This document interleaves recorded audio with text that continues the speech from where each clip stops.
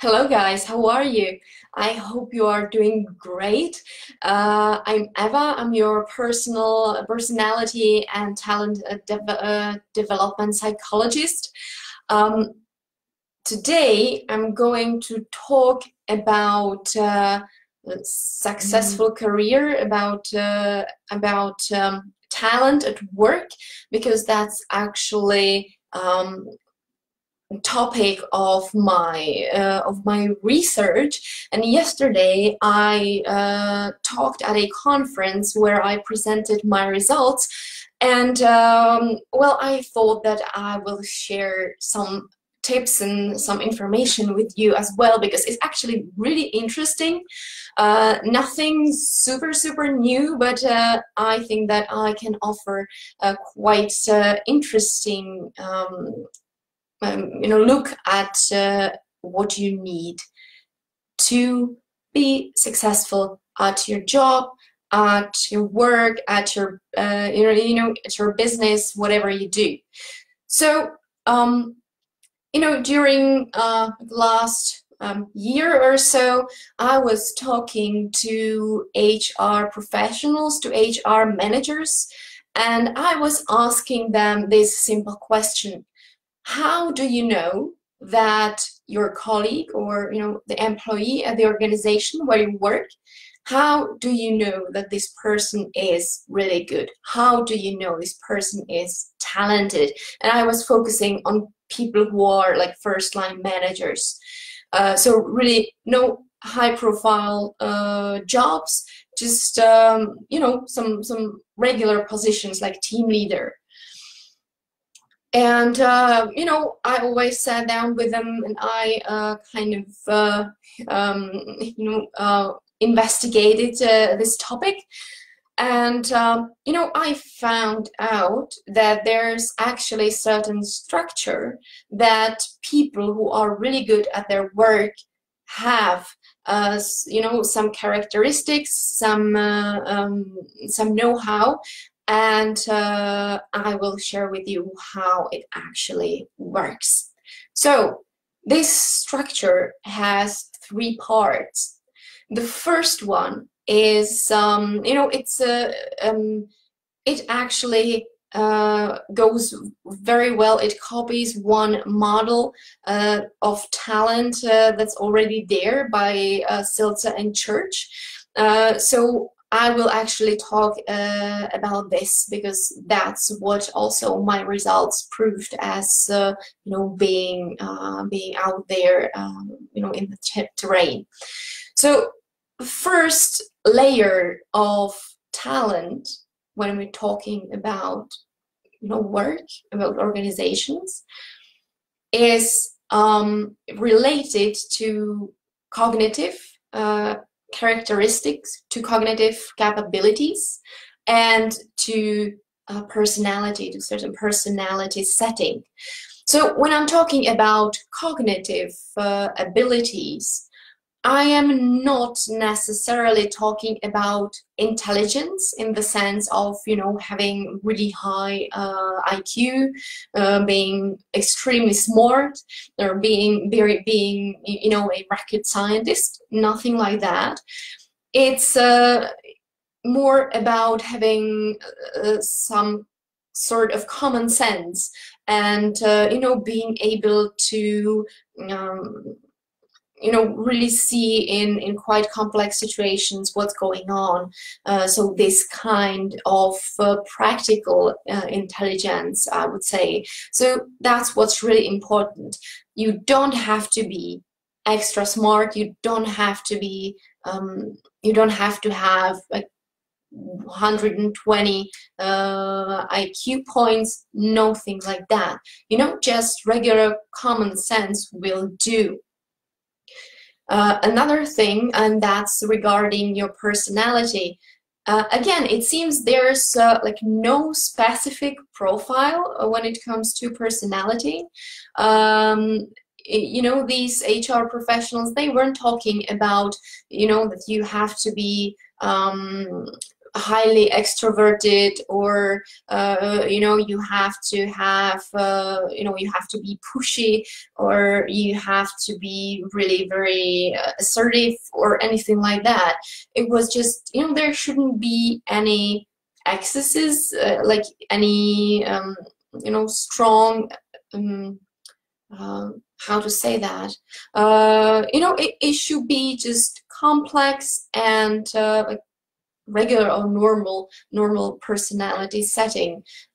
You don't have to have anything that special. You should be the person who is good with other people, who is compatible with the rest of your team, with your colleagues.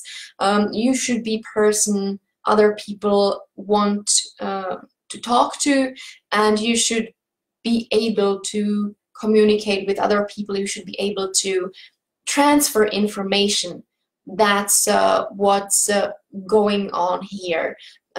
So you should be good with people. That's basically it. But you know, how you do that, it really depends on the rest of your team, or it really depends on your colleagues. So if you actually fit in well, then you don't have to be worried about any specific personality setting. So that's like the first layer. Cognitive abilities, common sense, basically, and you know, a decent personality when you can talk to other people and you can handle social situations, you know, accordingly. So that's it. That's the basis. What comes up next is much more important, and you know, this layer consists actually of two dimensions, or of two categories. The first one is learning, and the other one is motivation. And these are actually really important. So if you want to be good at your work, if you want to be good at you know, if you want to be successful in your professional life, then you have to be able to motivate yourself. You have to be able to show that you want to be good, that you're interested in your own success and in success of your colleagues, in success of your company, or in success of the company where you work. So it's about this internal drive and this energy, this willingness to put yourself out there, to roll up your sleeves, to get to work. That's really, you know, this can really win your race. And what can help you as well is also this willingness to learn.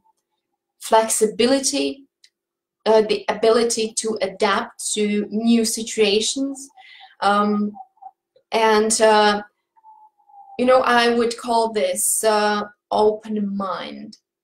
You know, like this willingness to absorb what's out there, to embrace change, because that's what's happening all the time. And you know, the world is changing at the pace we have never seen before. And you know, these decision makers in companies, they see that, and they want people who are, you know, willing and able to react accordingly, you know, when something comes. Because, you know, there's well, there's nothing worse than, you know, needing to adapt, needing to kind of pivot to survive, and, you know, having someone on board who's just you know, refusing to do anything, you know, no matter what the reason is.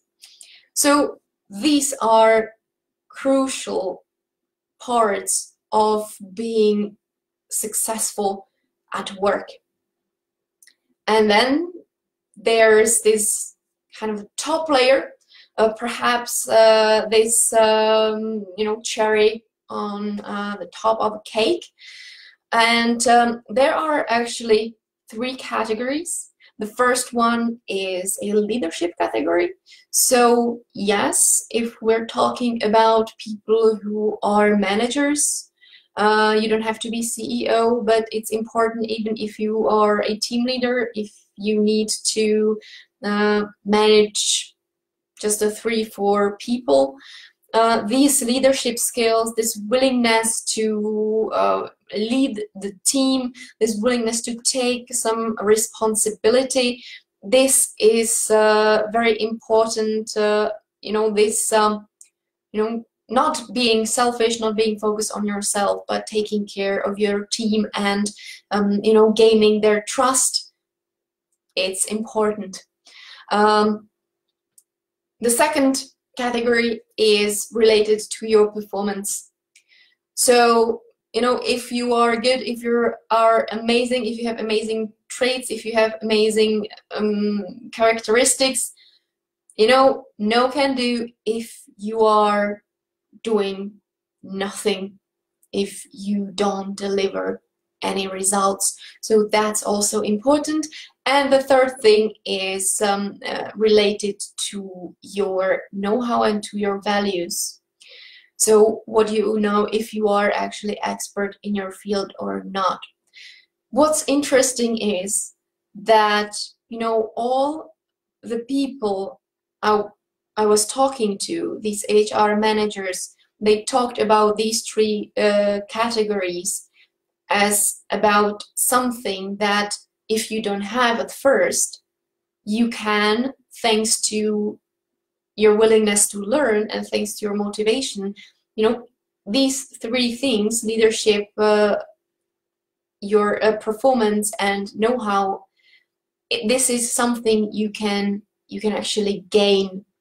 It's something you can get down the road, so you don't have to necessarily have this right away. If you are motivated, if you are willing to learn, then there might be no issue in lacking something in leadership, in know-how, or in performance.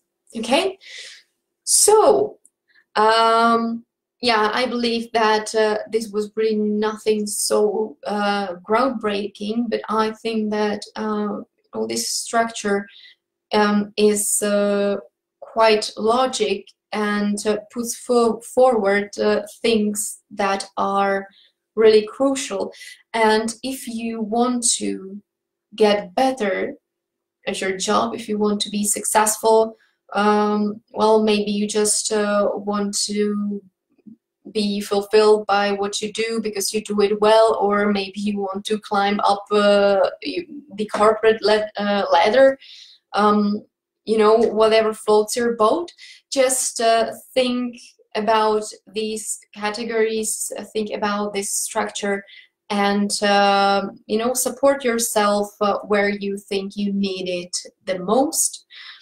And I personally really recommend focusing on learning and on your motivation, especially on intrinsic motivation, because that's really groundbreaking, and that's really what makes the difference the most.